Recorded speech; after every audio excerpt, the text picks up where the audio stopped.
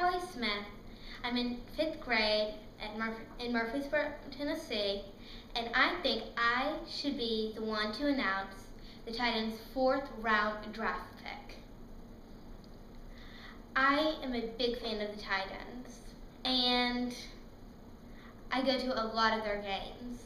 It's really exciting, and I really want to be able to take part in announcing for the 4th round of the 2012 draft, of course, for the Titans.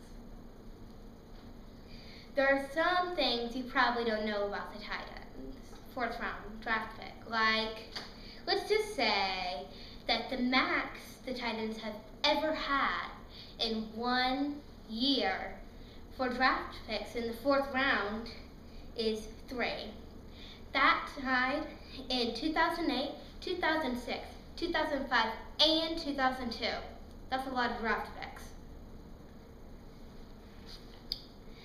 The only 4th round draft pick from the Titans or Oilers to be in the Hall of Fame is Charlie Joyner. He was a Oiler and he played 17 years. That's longer than I've been alive. And I really think I should be the one to announce the 2012 4th round draft pick by the Titans.